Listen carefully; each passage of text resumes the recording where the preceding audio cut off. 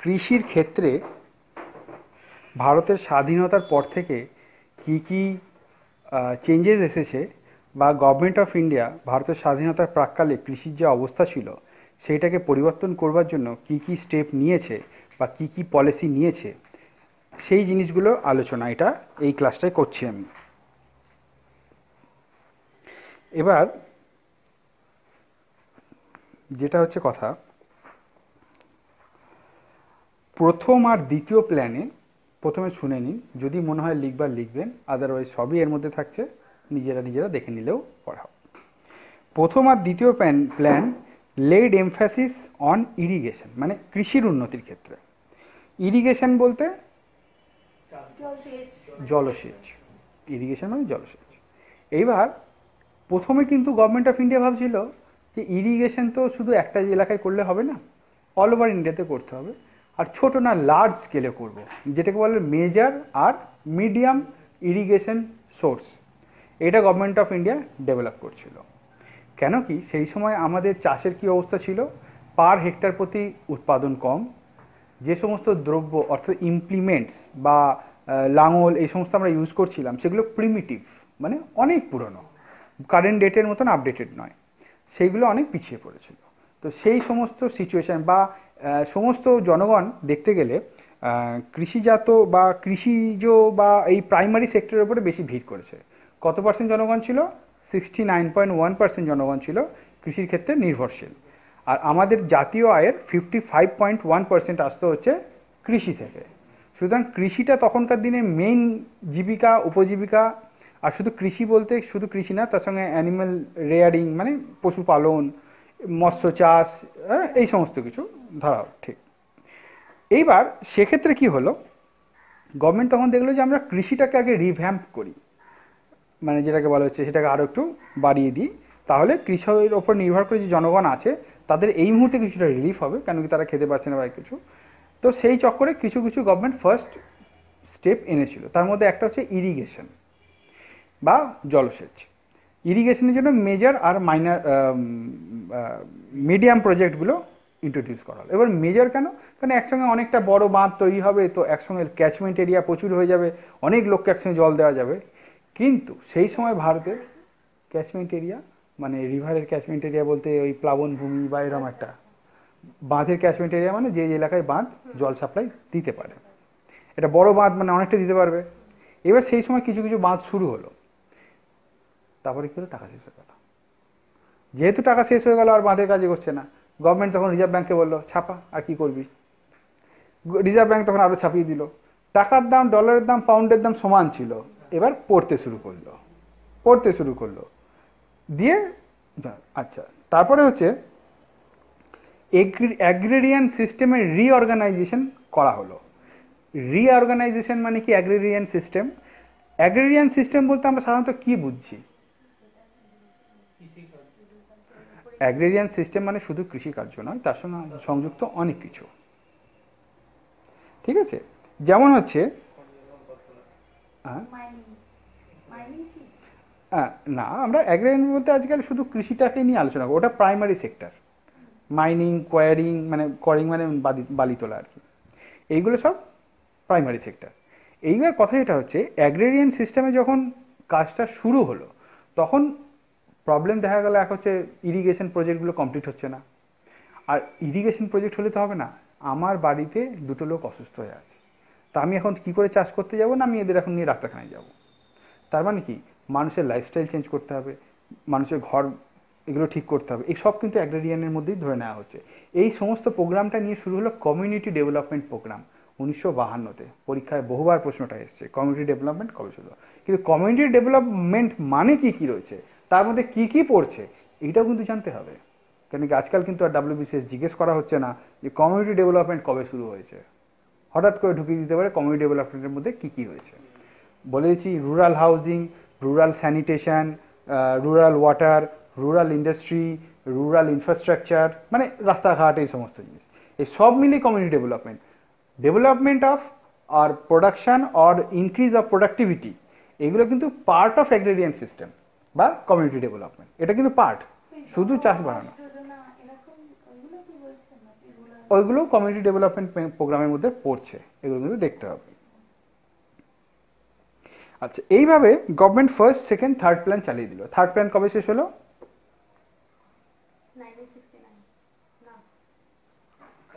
66-এ। হ্যাঁ, 51, 56, 61, 61, 65। 56তে যখন শেষ হলো, 65তে শেষ হলো, তখন প্রচণ্ড দুর্ভিক্ষ দেখা গেল ভারতে। এক তো যে চীন মানে চীন আর পাকিস্তানের সঙ্গে যুদ্ধ ছিল সেটা আলাদা, সেটা আমি যাচ্ছি না। প্রচণ্ড দুর্ভিক্ষ দেখা গেল। এবার দুর্ভিক্ষ দেখা গেল তখন ভারতকে 19 মিলিয়ন, মানে 19-এর পাশে 6খানা শূন্য বসালে যত সংখ্যা হয় তত টন, মেট্রিক টন খাবার বিদেশ থেকে আনতে হলো, নাহলে মানুষ না খেয়ে মরে যেত, স্টারভেশন বাঁচানোর জন্য। দুর্ভিক্ষ হয়েছিল, বৃষ্টি কম হয়েছিল, খরা চলছিল, আর গভর্নমেন্টের টাকা পয়সা সেরকম ছিল না, দুটো যুদ্ধ ফেস করে না। এবার তখন গভর্নমেন্ট দেখলো যে না, এইভাবে হবে না, এগ্রিকালচার পলিসিটাকে তখন একটু অন্যভাবে দেখতে হবে, অন্যভাবে ভাবতে হবে। তখন নিয়ে আসা হলো নিউ এগ্রিকালচারাল স্ট্র্যাটেজি। আগে এরকমভাবে প্রথম ধারণা ছিল কমিউনিটি ডেভেলপমেন্ট করাও, কি বলে ইনফ্রাস্ট্রাকচার ডেভেলপমেন্ট, এসবগুলো তো করাও, ইরিগেশন প্রজেক্ট বানাও, তাতে জনগণ হবে, জনগণ পার্টিসিপেট করবে কমিউনিটি ডেভেলপমেন্ট। আর যে কোনো প্রোগ্রাম বা যে কোনো সমাজ অগ্রগতি তখনই হয়েছে যখন ওই প্ল্যানিংয়ের সঙ্গে জনগণ হাত মিলিয়েছে বা সেই প্ল্যানিং অনুযায়ী জনগণ কাজ করেছে। না হলে কিন্তু যে কোনো প্ল্যানই ফেল করতে বাধ্য। প্ল্যান বলতে আমি বলতে চাইছি উন্নতির জন্য। এই তো এইবার গভর্নমেন্ট তখন এইটা দেখে শিক্ষা নিল, নিউ এগ্রিকালচারাল স্ট্র্যাটেজি বা সংক্ষেপে NAS, এটা আনা হলো। এতে কি সমস্যা হলো? এবার এটার কারণটা কি? প্রোডাকশন বাড়াতে হবে, প্রোডাক্টিভিটি বাড়াতে হবে। তখন গভর্নমেন্ট কি নিয়ে আসলো? সবুজ বিপ্লব নিয়ে আসলো বা গ্রিন রেভলিউশন নিয়ে আসলো। গ্রিন রেভলিউশনের ফলে আমাদের মানে প্রোডাক্টিভিটি বাড়লো, জনগণের যে চাহিদা ছিল খাদ্য, সেই চাহিদা কিছুটা পূরণ করা গেল। দিয়ে এই যে প্রোডাক্টিভিটিটা বেড়ে গেল, তারপরে গভর্নমেন্ট কি করলো? রি-এক্সামিনেশন of agricultural strategy from institutionalise reforms থেকে focus of the policy shifted to agricultural technology. Institutional reforms কী জিনিস প্রথমে বুঝতে হবে। দেখুন, এখন ইনস্টিটিউশন কথাটা অনেক মানে হয়, সংস্থা হয়, অর্গানাইজেশন হয়। আমরা কোচিং ইনস্টিটিউশন বলি যেখানে পড়তে যায় অনেকে।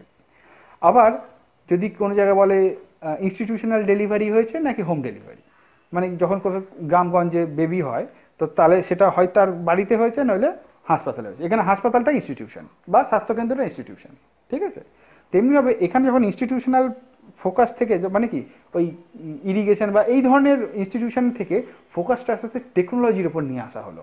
মানে শুধুমাত্র রাস্তা বানালে হবে না, শুধুমাত্র স্যানিটেশন দিলে হবে না, আমাদের টেকনোলজিটাও ডেভেলপ করতে হবে যাতে পার হেক্টর উৎপাদন বাড়ে, কৃষিক্ষেত্রে আধুনিকত্ব আসে। সেইভাবে ফোকাসটা চেঞ্জ হলো নিউ এগ্রিকালচার স্ট্র্যাটেজির মধ্যে। তারপরে এবার তার জন্য কিছু জায়গা সিলেক্ট করা হলো যেখানে অতটা মানে ইরিগেশনের প্রয়োজন হবে না। যেমন পাঞ্জাব, বোঝাই যাচ্ছে ইরিগেশনের ওখানে 5খানা নদী, 5টা নদী অবশ্য পাকিস্তানে চলে গেছে, কিন্তু ওখানে ওই ইন্দিরা গান্ধী খালের সাহায্যে জলসেচ করা হয় এবং জলসেচ করে প্রচুর জল ওখানে জমিতে দেওয়া হয়। তার সুতরাং সেখানে জলসেচের ব্যাপার অতটা ব্যাপার কিছু নেই, মানে ওখানে জলসেচ অ্যাভেলেবেল আছে। এবার ওখানে উচ্চ ফলনশীল ধান, গম এই সমস্ত লাগানো, তবে মূলত গম চাষটাই বেশি হয়েছে। 1950-51-তে 50 মিলিয়ন টন গম উৎপাদন হতো, ডেটা তো একটু ডানে বাঁয়ে হতে পারে। আর 1990-এর দশকে 230 মিলিয়ন টন ভারতের গম উৎপাদন হয়ে গেছে, মানে 50 থেকে 230, অনেকটা। মিলিয়ন মানে একের পাশে 6খানা শূন্য, অত টন, ঠিক আছে, বেড়েছে। আচ্ছা, এবার গভর্নমেন্টের আরও কিছু লক্ষ্য হলো যে এই যে কৃষিজাত টেকনোলজিটা আসলো এর ফলে উন্নতি কার হলো? যারা বড় কৃষক তাদের, যারা একর একর জমি রয়েছে। কৃষিক্ষেত্রে কিন্তু ইনকাম ট্যাক্স লাগে না, চাষিদের ইনকাম ট্যাক্স দিতে হয় না। এবং পাঞ্জাবের চাষিরা না পাজেরো গাড়ি নিয়ে ঘুরে বেড়ায়, স্করপিও বা ছোটোখাটো চুনোপুটি গাড়িতে ওরা করে না, ঠিক আছে, পাজেরো বা সেরকম মার্সিডিজ। একটা খবরও এসেছিল, কোনো এক ব্যাংক কোনো এক পাঞ্জাবের চাষিকে মার্সিডিজ গাড়ির জন্য 50 লাখ টাকা লোন দিয়েছে। ও জানে যে আমি ঠিকই পেয়ে যাবো, কারণ চাষের অত জমি আছে, ইনকাম ট্যাক্স লাগছে না, মানে একদম সবুজ ফলন উঠছে, তো ওর তো চিন্তা কী আছে, ব্যাংক ঠিকই টাকা পেয়ে যাবে, দিয়ে দিচ্ছে 50 লাখ টাকা মার্সিডিজ গাড়ির জন্য লোন। আচ্ছা, এবার গভর্নমেন্টের প্ল্যানটা হলো হাই প্রোডাকশন হবে। হাই প্রোডাকশন মানে কি, আমরা আগেই বলেছি ভারতের কৃষি হচ্ছে সাবসিস্টেন্স এগ্রিকালচার। সাবসিস্টেন্স মানে কি, যতটুকু উৎপাদন ততটাই চাষি খেয়ে পরে শেষ হয়ে যাচ্ছে, সে আর বাজারে বেচবার মতন কিছু থাকছে না, সে এক্সপোর্ট হোক আর স্থানীয় বাজারেই বিক্রি হোক তার কাছে থাকছে না। সেই ক্ষেত্রে ওই প্রথমে বলা হচ্ছে যে মার্কেটেবল সারপ্লাস ক্রিয়েট করা হবে। মার্কেটেবল সারপ্লাস মানে বেশি প্রোডাকশন হচ্ছে সেটাকে যাতে আমরা মার্কেটে বেচতে পারি কৃষক, মানে বেশি প্রোডাকশন হলে তো সে খেয়ে পড়তে হবে, তো বাঁচবে, বেচবে, এই হচ্ছে ব্যাপার। তারপর হচ্ছে শুধু এবার বেচলেই হবে না, মানুষ কৃষকের মধ্যে কনজামশন পাওয়ারটাও আনতে হবে। কনজামশন পাওয়ার বলতে সে যেন ক্রয় ক্ষমতা তার বৃদ্ধি পায়। ক্রয় ক্ষমতা কী করে বাড়ানো যাবে, জহর রোজগার যোজনা, তারপরে এই ইন্দিরা গান্ধী রোজগার যোজনা, সম্পূর্ণ গ্রামীণ শহরী রোজগার যোজনা, এই সমস্ত মানে রোজগার যোজনা বোধহয় আজ পর্যন্ত 25-30টা বোধহয় 50-এর পর থেকে গভর্নমেন্ট এনেছে। লাস্ট বোধহয় নারেগা যেটা আছে, মনরেগা যেটাকে বলে, হ্যাঁ 100 দিনের কাজ, এটা লাস্ট যতটা আমার মনে হচ্ছে। এরকম প্রচুর গ্রাম বা শহরের লোকেদের জন্য রোজগার বৃদ্ধির জন্য গভর্নমেন্ট এনেছে প্ল্যানগুলো। তো এইভাবে করলে কি হবে, যেমন আমি উদাহরণ দিয়ে বলি, আমাদের এখানে যে লোকাল সবজি বিক্রেতা আছে সে বলছে এখন চাষের খরচ খুব বেড়ে গেছে। কেন, কি হয়েছে, আগে একটা মানে লেবারকে, কতটা লেবার আর হওয়া উচিত, তো ও তত চক্কর নেই, তো লেবারকে দিতে হতো 200 টাকায়, সে খেটে দিত। এখন সে ওই সকালবেলা যাচ্ছে, 100 দিনে কাজ করছে, 4-5 মিনিট কাজ করি, মানে ওই 1-2 ঘন্টা কাজ করি, সে 250-300 টাকা পেয়ে যাচ্ছে। এবার তাকে যখন বলছি সারাদিন কাজ করো, সে 400 টাকার নিচে রাজি হচ্ছে না। তার মানে কি দাঁড়াচ্ছে, মানুষের ইনকাম বেড়েছে, কৃষক বা সম্প্রদায় যারা একদম ছিল তারা তো ইনকাম বাড়ছে তো আস্তে আস্তে, তার ফলে কি তাদের ক্রয় ক্ষমতা বাড়ছে। মানুষ যখনই ইনকাম বৃদ্ধি পায় তখনই সে তখন আদার প্লেসগুলোতে ইনভেস্ট করে, একটা বাইক কেনে বা কিছু, তার ফলে ডিম্যান্ড যেই হবে তখন মার্কেটে সেখানে সেল বেশি হবে, ফ্যাক্টরি বানানো হবে। তো এইভাবে গভর্নমেন্ট চেষ্টা করে, গভর্নমেন্ট তো ডাইরেক্ট লোককে টাকা দিতে পারে না, এইভাবে টাকা দিয়ে হাত ঘুরিয়ে করে। আচ্ছা, তো টোটাল 9খানা পয়েন্ট আমি এখানে লিখেছি 3-4টে বই কনসাল্ট করে। হ্যাঁ, একটা হচ্ছে টেকনোলজিক্যাল মেজার্স, এগুলো যে গভর্নমেন্টের যে কৃষিজাত পলিসি ছিল সেইটা, এগুলো লেখার দরকার নেই, এগুলো একটা ছবি তুলে নিলেই হবে, বা আপনারা চাইলেও লিখতে পারেন। Technological measures. 2 নম্বর হচ্ছে ল্যান্ড রিফর্মস, মানে গভর্নমেন্ট যে এগ্রিকালচারাল পলিসিটা ফলো করছে সেটার মধ্যে কী কী পয়েন্টের উপর ফলো করছে। 3 হচ্ছে কোঅপারেটিভ কনসলিডেশন অফ হোল্ডিংস। 4 হচ্ছে ইনস্টিটিউশনস অ্যান্ড ইনভলভিং পিপল। 5 নম্বর হচ্ছে ইনস্টিটিউশনাল ক্রেডিট। 6 নম্বর হচ্ছে প্রকিউরমেন্ট অ্যান্ড সাপোর্ট প্রাইস। তারপরে হচ্ছে ইনপুট সাবসিডিজ টু এগ্রিকালচার। তারপরে হচ্ছে ফুড সিকিউরিটি। তারপর পয়েন্ট হচ্ছে রুরাল এমপ্লয়মেন্ট প্রোগ্রাম। এবার আমি এই পয়েন্টগুলো একটা একটা করে বিশ্লেষণ করে দিচ্ছি যে কৃষির ক্ষেত্রে ভারতীয় গভর্নমেন্টের কী প্ল্যান ছিল এবং এই প্ল্যান বা পলিসি যেটা ছিল সেইগুলো কিভাবে গভর্নমেন্ট কাজে লাগিয়েছে এই 9টা পয়েন্টের উপর দিয়ে। এক হচ্ছে টেকনোলজিক্যাল মেজার্স। টেকনোলজিক্যাল মেজার্স মানে যেটা আমি বললাম গ্রিন রেভলিউশনের ক্ষেত্রে হাই ইয়েল্ডিং ভ্যারাইটি সিডস, মানে কি উচ্চ ক্ষমতা সম্পন্ন ধান বীজ বা গম বীজ। আচ্ছা, তারপর হচ্ছে সারের ব্যবহার, তারপর ইরিগেশন ফেসিলিটি বা মেকানাইজড এগ্রিকালচারাল যে সমস্ত বড় বড় ট্র্যাক্টর বা যাই আছে, হ্যাঁ সেই ধরনের জিনিসগুলো গভর্নমেন্ট আনলো।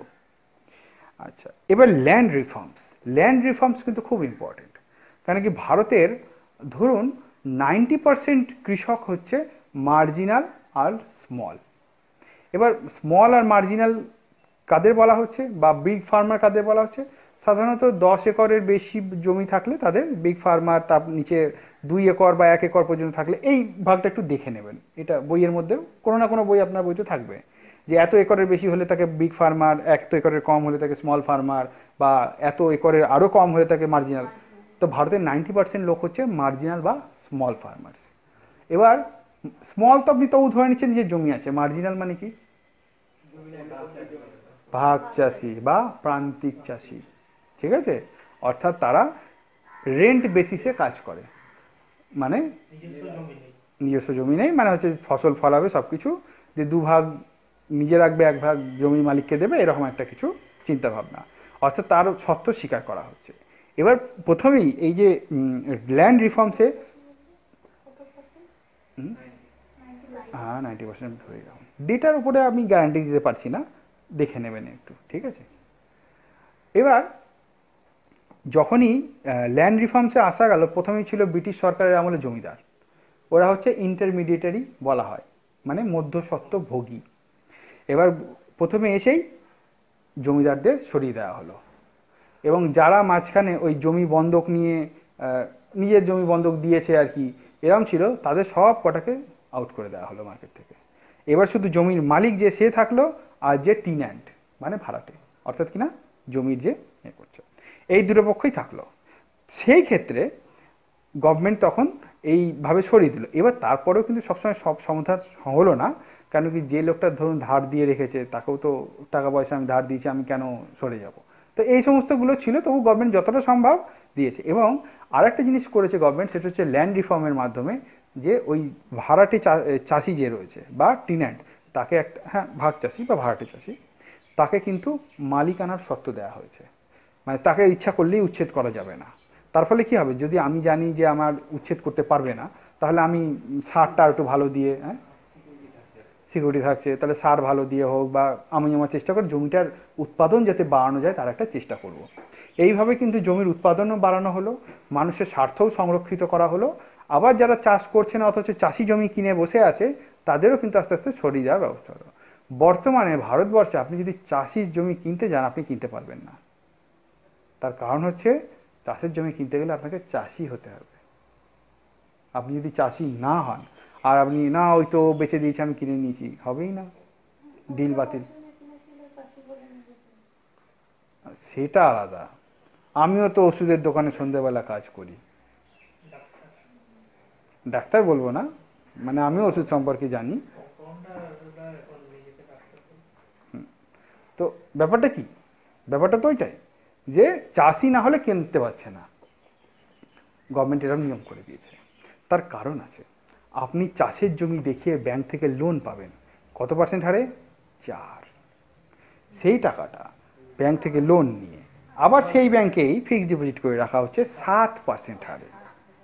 7, এখন ফিক্সড ডিপোজিটের 7 বা 7.5 যাই হোক চলছে কারবার যে। ও আচ্ছা, হ্যাঁ। এবার সেই ক্ষেত্রে আর দেওয়া হচ্ছে না, বড় বড় চাষিরা কিন্তু লোন পাচ্ছে, বা পৈতৃক সূত্রে আপনারও যদি কিছু চাষের জমি থেকে থাকে, আপনিও কিন্তু 4% নিয়ে কিছুই করতে হবে না, 7% ইজি পাওয়া যাবে, আর বাকি চাষ যা করবেন সে তো আপনার লাভ, ঠিক আছে। এইভাবে জিনিসটা চলছে। তারপর হচ্ছে institutions and involving people. Institutions মানে এই যেটা একটু আগে বলছিলাম, 1952 সালে কী হলো, কমিউনিটি ডেভেলপমেন্ট। এবার এর মধ্যে জনগণকে এর মধ্যে আনার চেষ্টা করা হলো, মানে জনগণও যেন রাস্তা যেখানে বানানো হলো সেটাকে আর না ভাঙে, এই রাস্তার উপরে ড্রেন বানানো হয়েছে, কালভার্ট বানানো হয়েছে, কালভার্ট চুরি হয়ে চলে গেল, এই জিনিসগুলো যাতে না হয়। এবার এর মধ্যে না জনগণকে আনার চেষ্টা করা হলো, কি যেন বললাম, কমিউনিটি ডেভেলপমেন্ট প্রোগ্রাম। তারপরে সেটা অতটা সাকসেসফুল হলো না, তখন তাকে বলা হলো তাহলে চলো আমরা পঞ্চায়েতি রাজটাকে করি, কেন পঞ্চায়েতি রাজ ডিসেন্ট্রালাইজড। কিন্তু তখন 73 বা 74তম সংবিধান সংশোধনী পালন হয়নি, ডিসেন্ট্রালাইজড হয়নি তখনও। প্রত্যেকটা রাজ্যের নিজস্ব নিজস্ব করে এক একটা পঞ্চায়েত টাইপ বানানো হয়েছে। এবার তাতে সমস্যাটা কি হলো, পঞ্চায়েত যেটা বানানো হয়েছে সেখানে দেখা গেল কিছু বাহুবলী টাইপের লোক চলে আসলো, মানে যাদের মাসেল পাওয়ার আছে, তারা এসে পঞ্চায়েতে দখল করে নিল, কমিউনিটিও দখল করে নিল, সুযোগ সুবিধা যেটা গভর্নমেন্টের কথা হচ্ছে কি, মানুষই নিজের কাজ করে নিজের জীবনে উন্নতি করবে, তার জন্য যতটুকু সাপোর্ট দরকার, এনভায়রনমেন্ট দরকার, আমি সেটা ক্রিয়েট করবো কমিউনিটি ডেভেলপমেন্টের মাধ্যমে। কিন্তু সাধারণ মানুষ তো আসতেই পারলো না, এই মাঝখান থেকে কিছু লোক এসে মধ্যস্বত্বভোগী এরা এসে গভর্নমেন্টের টাকা উড়িয়ে দিল।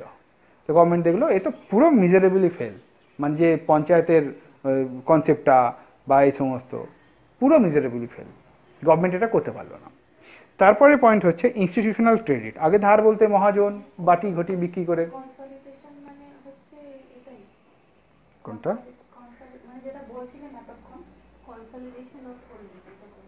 হ্যাঁ না না 3 নম্বরটা বলিনি আমি, ল্যান্ড রিফর্মের পর 4 নম্বরটা বললাম আর কি, 2 এর পর 4 বললাম। আচ্ছা, এবার cooperative consolidation of holdings. Holdings মানেই বুঝতে পারছি সেটা হচ্ছে চাষের জমির অধিকার। এইবার যেটা কথা হচ্ছে, এক একটা কৃষকের মানে কিছু কিছু কৃষক, সবার হয়তো এটা হয়নি, দেখা গিয়েছে যে একটা জমি হয়তো আমার এখানটায় রয়েছে, একটা জমি আরও 10 ফুট বা আরও 10 জন জমির পরে রয়েছে। তার ফলে কি, সে এই জমিতে মনে করছে ধান চাষ করবে, আবার কিছুটা দরিদ্র জমিতে সে এক বছরে ধানই চাষ করবে, এবার এখানে একবার ওখানে একবার এভাবে করছে। তো গভর্নমেন্ট তখন কমিউনিটি হোল্ডিংস, এটা যেটাকে বলা হচ্ছে কোঅপারেটিভ কনসলিডেশন করলো। অর্থাৎ কিনা বললো, একটা লোকের যে জমি আছে 4 জায়গায় ছড়িয়ে আছে, তাকে বাকি 3 জায়গার অধিকার ছেড়ে দিতে হবে।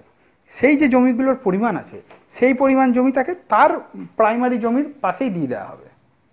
তাহলে কি হলো, মাঝখানে আলটালের ঝামেলাই থাকলো না। ঠিক আছে, এইটা একটা। আদারওয়াইজ হয়তো সেই জায়গায় ওই জমি নেই বা ওর জমির দাম কম, তাহলে ওই জমির যা দাম সেই সমপরিমাণ ভ্যালুর জমি ওকে দেওয়া হবে। কারণ আইদার পরিমাণে সমান দেওয়া হবে বা ভ্যালুতে সমান দেওয়া হবে। এই হচ্ছে ব্যাপার।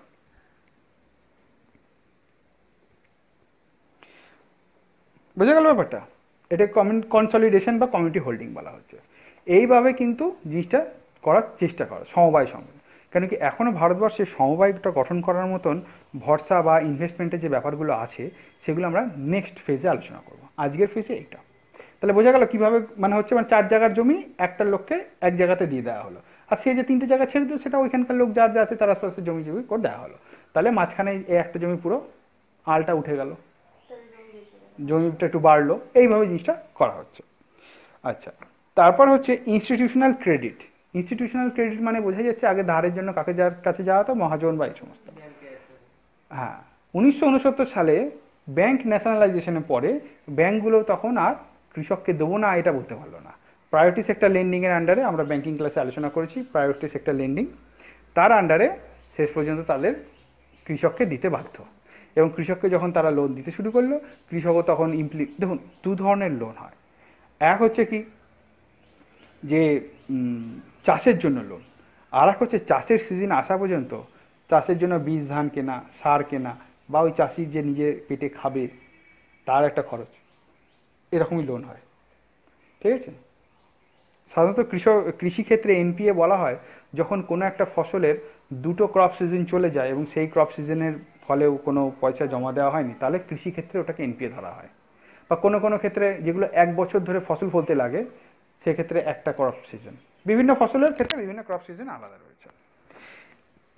কৃষককে কীভাবে আরও লোন দেওয়া হচ্ছে, কিষাণ ক্রেডিট কার্ড। কিষাণ ক্রেডিট কার্ডে হচ্ছে সেই পয়সাটা পায় যে পয়সা দিয়ে নিজের খাওয়া পড়া, বীজ ধান কেনা এগুলো চলে। আর ফসল চাষের জন্য আলাদা।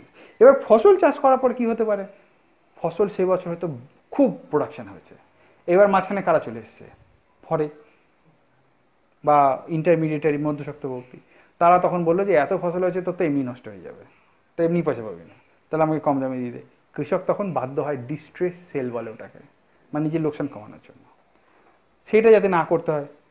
বা ফসল ঝড় বৃষ্টি এইসবে নষ্ট হয়ে গেল, তাহলে কি হলো, পুরো পরিশ্রমটা নষ্ট। সেই জন্য ক্রপ ইন্স্যুরেন্স আনা হয়েছে, বিভিন্ন ফসলের বিভিন্ন ইন্স্যুরেন্স।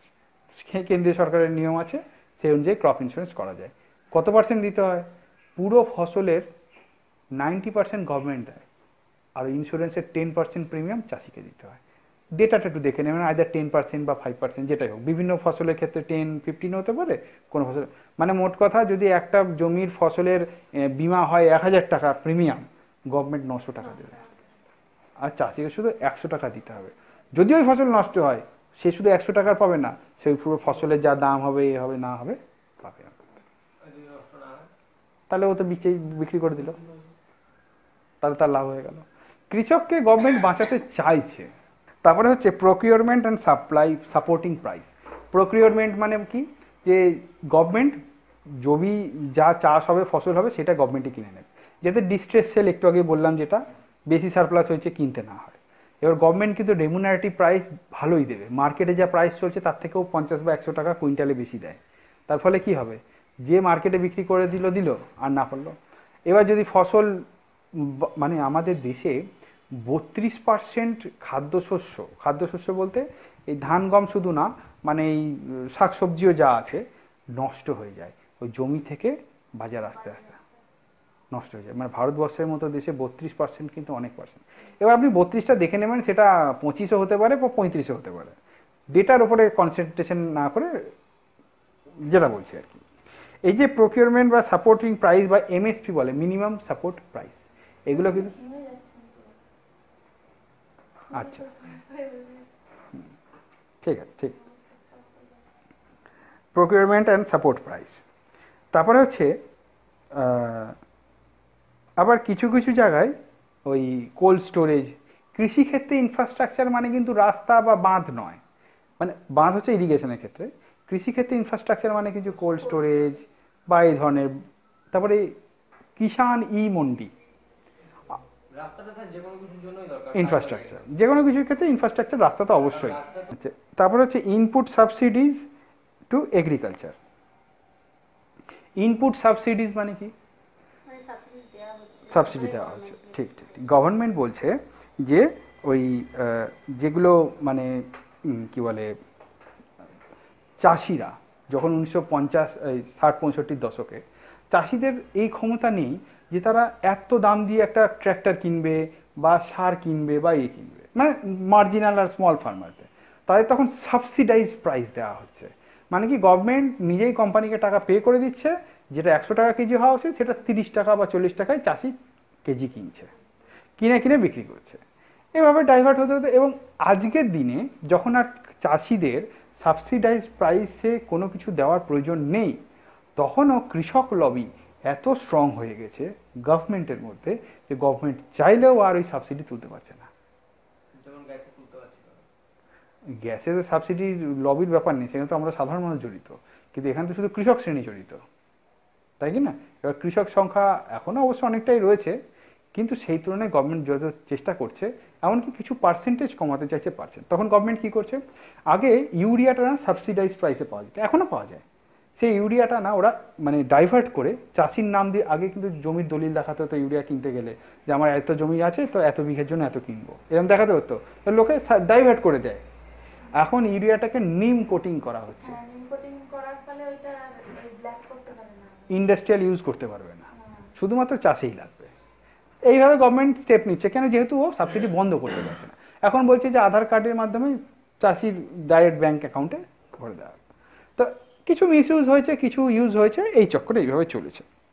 তারপর হচ্ছে ফুড সিকিউরিটি। আচ্ছা, ফুড সিকিউরিটি কি বোঝানো হচ্ছে? হাই প্রোডাকশান হবে, মার্কেটে বিক্রি হবে, মার্কেটে বিক্রি হওয়ার সময় গভর্নমেন্ট প্রকিওর করবে, পাবলিক ডিস্ট্রিবিউশন সিস্টেমের মাধ্যমে জায়গায় জায়গায় কম পয়সায় রেশনের মাধ্যমে, রেশন ব্যবস্থার মাধ্যমে দেওয়া হবে। তার ফলে কি, দেশে একটা বাফার স্টক তৈরি হবে, মানে প্রচুর খাদ্যশস্য মজুদ আছে, যেন মানে না খেয়ে মরতে না হয়, এই হচ্ছে ব্যাপার, ভুখও মরতে না হয়, এই জিনিসের জন্য তৈরি করছে। এবার তারপর যেটা বললাম, রুরাল এমপ্লয়মেন্ট প্রোগ্রামগুলো সৃষ্টি করা হয়েছে, যেমন হচ্ছে জহর রোজগার যোজনা, সম্পূর্ণ গ্রামীণ রোজগার যোজনা, এমন নারেগা, এই সমস্ত জিনিসগুলো। তো গভর্নমেন্ট কিন্তু স্বাধীনতার পর থেকে কৃষিতে বা কৃষকের যাতে উন্নতি হয় এই ধরনের পলিসিগুলো ফর্মুলেশন করেছে। আদার্স বলতে এক্সটেনশন অফ ইরিগেশন ফেসিলিটিস, প্রথমে তো মেজর আর মিডিয়াম করছিল, তারপর না মাইনর ইরিগেশন খুব জোর দিতে শুরু করলো। এবার কথা হচ্ছে মাইনর ইরিগেশনটা কী জিনিস? মাইনর ইরিগেশনের জন্য পাওয়ার সাপ্লাইও গভর্নমেন্ট ফ্রিতে দেওয়া শুরু করলো। আরে এখানে পাম্প বসিয়ে জল তোলা, এখন মাইনর ইরিগেশন মানে তার নদী থেকে খাল কেটে নিজের অত মেজর বা মিডিয়াম ইরিগেশন হয়ে গেল, ওইভাবে, ঠিক আছে, ফ্রি দেওয়া হচ্ছে। এবার মাইনর ইরিগেশনটা আমার মতো একবার দেখে নেওয়া ভালো, যে জিনিসটা কী রয়েছে একবার ছোট্ট করে দেখে নেবে। যেমন দক্ষিণ ভারতে, বিশেষ করে তামিলনাড়ু বা ইয়েতে, আমরা যখন ভূগোলের ইরিগেশন চ্যাপ্টারটা পড়ি, ওখানে কি করে, নদীর ধারে ছোট ছোট একটা চৌবাচ্চা টাইপের জিনিস বানিয়ে, মানে কুয়ো বলে ঠিক না, বানিয়ে দেয় পাথরের।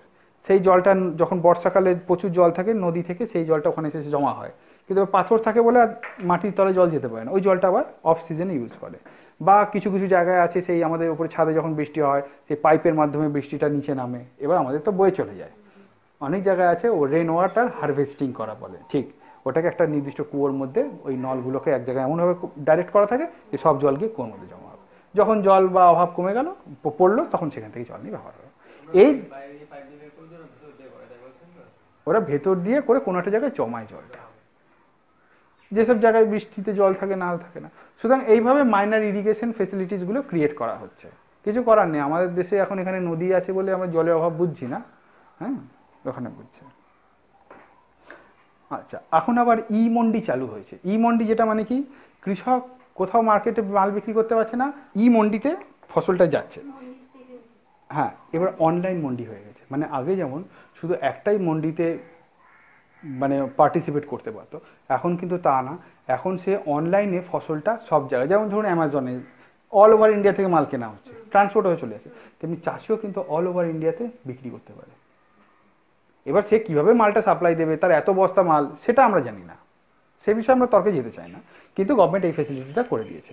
কোনো একটা জায়গায় হয়তো এখানে আলুর দাম এখন 5 টাকা কিলো চলছে, কিছুদিন আগে আমি শুনছিলাম যে বাদ দেওয়া যাবে না, এরকম কাটা ফাটা আলু নিয়ে 2 টাকা কেজি বস্তা চলছে, 50 কেজির বস্তা মানে 100 টাকায় আলু পাওয়া যাচ্ছে।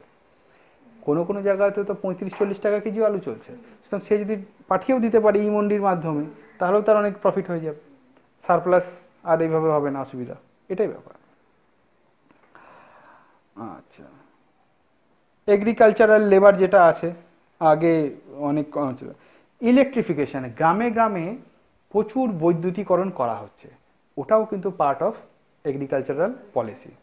ইলেকট্রিফিকেশানের মাধ্যমে কি বোঝা যাচ্ছে, কমিউনিকেশান, ইলেকট্রিফিকেশান, যাতে মানুষের জীবনযাত্রার উন্নতি হয়, তো তারা চাষটাও ভালো করবে, বেশি করে কারেন্ট থাকবে তো আরও মাটি জল তুলে বেশি করে সেচ হবে, এই সমস্ত। তারপরে হচ্ছে ICAR, Indian council of agricultural research. এই আমার বাড়ি থেকে 3 কিলোমিটার দূরে ICAR এর একটা সংস্থা আছে।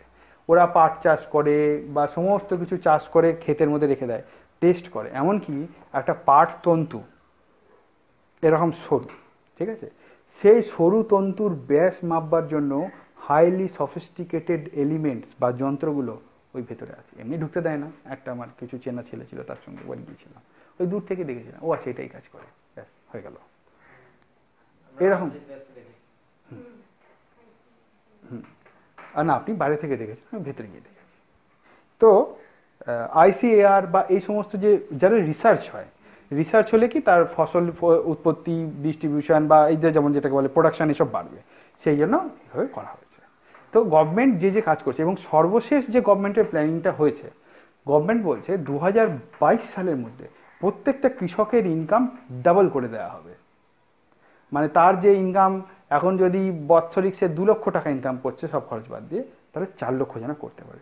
গভর্নমেন্ট সেইভাবে সাবসিডি প্ল্যান আনছে, সেইভাবে কৃষির অ্যাডভান্সমেন্ট, টেকনোলজি ব্যবহার সব কিছু আনছে।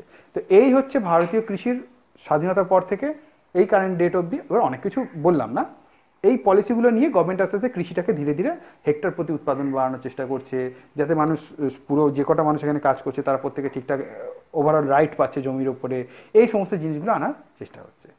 ঠিক, এরপরে আমরা কৃষিক্ষেত্রে আর যে চ্যালেঞ্জেস যেগুলো আছে সেগুলো আমরা নেক্সট ক্লাসে ডিসকাস করব।